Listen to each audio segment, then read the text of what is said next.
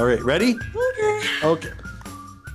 Are you yawning? A little bit. I'm tired. It's been a long day. Okay, let's just both yawn together and then we can start. Ready? I don't want to yawn with you.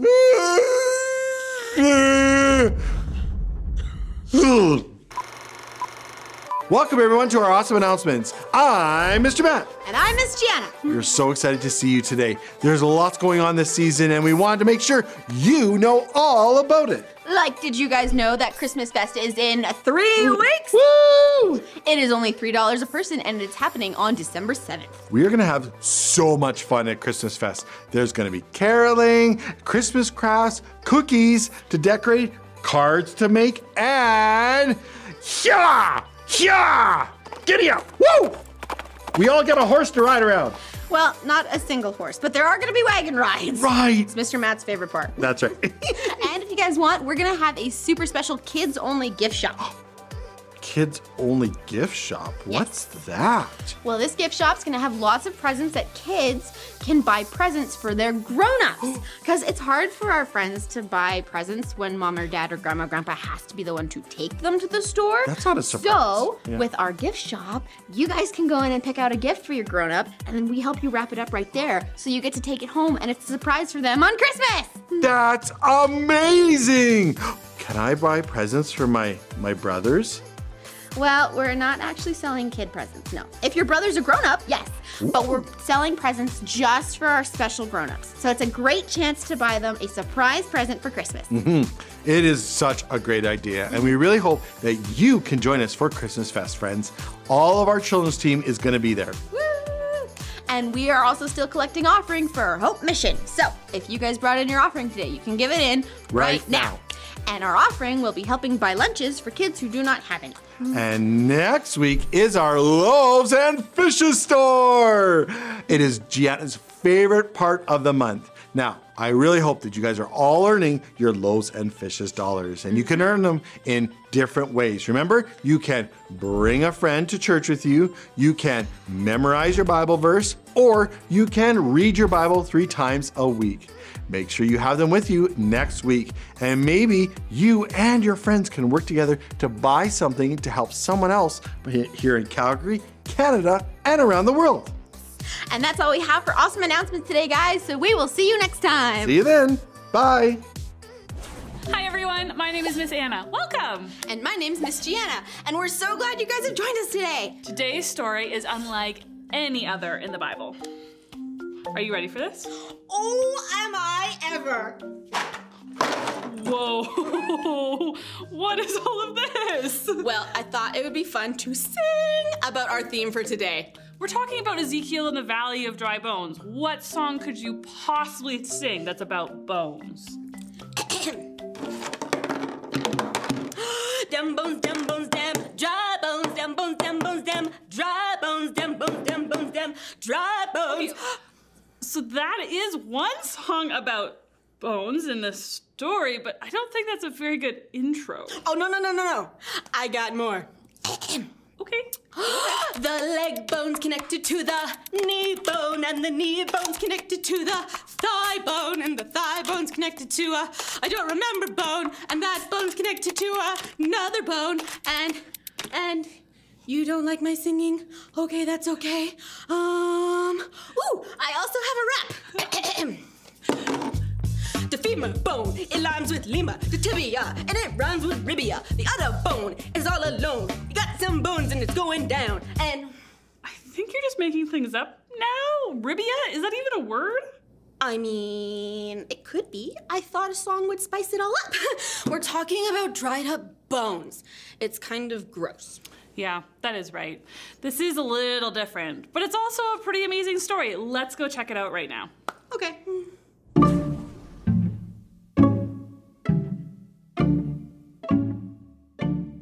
Hi everyone, my name's Miss Alethea. Remember the place where God's people, the Israelites, have been taken captive? You have to remember all the way back to the story of Daniel. Babylon, that's right. God's people had spent years being rebellious against God. They had worshipped other gods and turned away from the one true God. So God allowed his people to be taken captive by the Babylonians. This was a big deal for them. They lost their land, their temple, and their nation. How do you think they felt about that? Can you give me a thumbs up if you think they felt good, or a thumbs down if they felt awful? That's right. They felt pretty awful. They were hopeless and discouraged. During this time, God gave a special vision of hope. A vision is sort of like a dream, but you're awake. And he gave this vision to the prophet Ezekiel. Oh, hi Ezekiel. Now this wasn't an ordinary vision, was it, Ezekiel? No, it was very unusual. In this vision, God took Ezekiel to a huge valley, and all around were dried up bones scattered everywhere. And God asked Ezekiel, "Can these bones live again?" Now that's a strange question, isn't it, Ezekiel? Yeah, but you were pretty smart, and you knew that normally bones like this can't become alive again. But you also knew that God can do anything and knows everything. So you replied, "Only you know the answer to that, God." So then God told Ezekiel to speak a message of prophecy to the dry bones. And that meant that Ezekiel was going to say what was going to happen to the bones.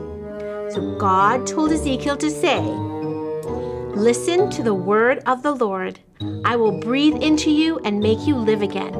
I will put flesh and skin on you, and you will return to life. When I breathe new life into you, you will know that I am the Lord."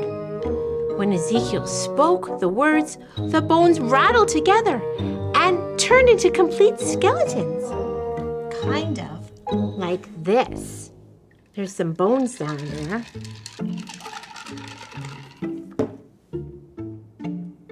Yes, it's happening. So now there were all these bodies standing there, but there was no breath in the bodies, no life. So then God said, "Speak a prophecy to the winds and breathe into these dead bodies that they may breathe again." So Ezekiel did. And they came to life. And a vast army of men were there standing together. Isn't that amazing? Next, God told you what this all meant, didn't he, Ezekiel?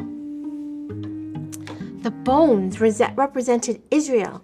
The people of Israel felt dried up and out of breath and out of life from being in captivity. It's hard not being free. Remember, the Israelites were very hopeless and very discouraged, but God made another promise to them. He said, "O you people, I will open your graves and cause you to rise. I will bring you out of captivity and back to the land of Israel. When you return, you will know that I am the Lord." In other words, God told Israel that he was going to rescue them from Babylon, and he was going to give them back their land. They weren't going to be stuck in Babylon forever. Let's pretend we're the Israelites and give a big cheer. Woo! God was coming back for them, and when they saw this, they would know that God is the one true God. God told Ezekiel that when he had done all this and rescued his people, Ezekiel was to tell the people of Israel that it is the Lord that caused these things to happen, and he kept his word. The story is found in the Bible, and God in the Bible can always be trusted. When I am discouraged, God makes things possible. Just like he showed Ezekiel that things are possible even though the Israelites were discouraged.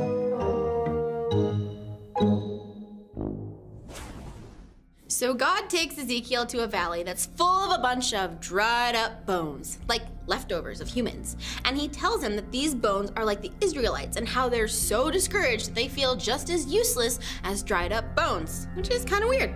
Yes, but there's more. God was telling Ezekiel in a really unique way that the Israelites didn't need to feel hopeless because they had God on their side, and God can breathe life into his people. In other words, God was using this vision to encourage the Israelites. He was going to help them and bring them back to their land.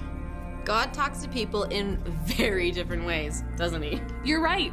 He doesn't always use ways that we would choose to communicate his message, but he does continually show us how powerful he is. And he continually shows us that when I am discouraged, God makes things possible. That's so encouraging. God does amazing miracles, like taking his people out of captivity and bringing them back to their land. He is so powerful, and that's what our memory verse has been talking about this whole month. So let's say it together. Everybody stand up. Boop, boop, boop. All right. You are the God who does miracles. You show your power among the nations. Psalm 77:14. Should we say it again? One more time. Let's do it one more time. You are the God who does miracles. You show your power among the nations. Psalm 77:14. Okay, you guys can sit down. Good job, everybody. And you know what else I like about this story? It shows us that God cares for us so much because he loves us. He doesn't want us to feel hopeless and discouraged. He is telling the Israelites that he's going to encourage them and help them. They don't have to feel so down. And our bottom line says, when I'm discouraged, God makes things possible. Let's say that together. I'll say the first part, and then you guys shout out the second part. When I'm discouraged, God makes things possible. It has been so fun learning together, guys, so we will see you next time. There's no greater power than the power of our God. There's no greater power than the power of our God. I sing the mighty power of God that made the mountains rise, that spread the flowing seas abroad and built the lofty skies. I sing the wisdom that designed the sun to rule the day. The moon shines full at his command and all the stars obey. There's no greater power than the power of our God. There's no greater power than the power of our God. I sing the mighty power of God that made the mountains rise, that spread the flowing seas abroad and built the lofty skies. I sing the wisdom that designed the sun to rule the day. The moon shines full at his command and all the stars obey. There's no greater power than the power of our God. There's no greater power than the power of our God. There's no greater power than the power of our God.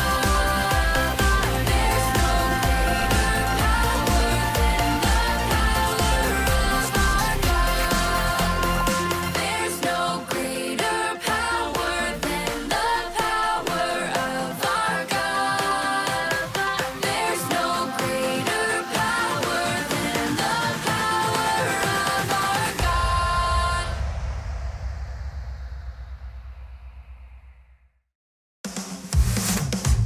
One, two, three, 1, 2, and 3, 4. 1, 2, 3, 1, 2, and 3, 4. 1, 2, 3, 1, 2, and 3, 4. 1, 2, 3, 1, 2, and 3, 4. When upon life's billows you are tempest-tossed, when you are discouraged, thinking all is lost, count your many blessings, name them one by one, and it will surprise you what the Lord has done.